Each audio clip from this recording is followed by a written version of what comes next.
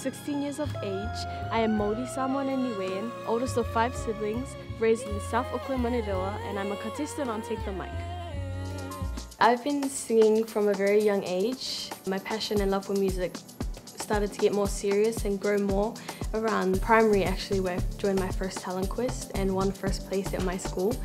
And ever since then I've just been singing basically all my life. No singing lessons, no vocal coaches, just singing with my family, with my friends, for talent shows, performances, church, etc, etc. My biggest musical influences in my life would have to be my parents. They are both very musical, they can sing, play instruments, and they've just been guiding me and encouraging me all my life with music. Well, I first heard about Take the Mic and I was interested in joining was because me and my friend were actually sitting in class and she showed me our newsletter and she asked me to join because she said I have a good voice. So I just thought of it as a fun thing. I was like, okay, I'll just send in an audition, see what happens. And I did not know I would be in the top 12. The process in Take the Mic I was very new to. I've never worn makeup in my life, so that was something new. Also, I never worked with a stylist, and the style that I have in my music clip is a bit different to what I wear usually. The hardest thing about the process in Take the Mic was, I guess, adapting to the new culture and just trying something new that I haven't really done before, meeting a lot of new people, which kind of a little bit makes me nervous. Yeah.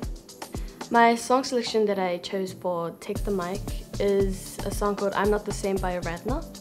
And I feel like that song, just vocal-wise and musical-wise, I feel like it kind of relates to me because I just have a passion for runs and trills and stuff, and in that song she has a lot of those, and I just made them my own kind of, and it's one of my favorite songs to sing. Hey, Mr. Heartbreaker,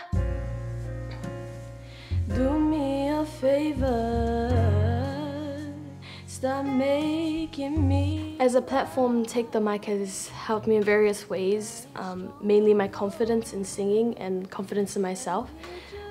Being on a TV show is something really good to experience, and I'm basically doing this for my family mainly, and also for my culture, just to, you know, put it out that like Polynesians and Māoris can also, you know, achieve in this stuff as much as everyone can. If I win Take the Mic, I would just start straight away writing my own music and just start embracing my culture more and myself more, and I'll just be really excited and share the news with everybody.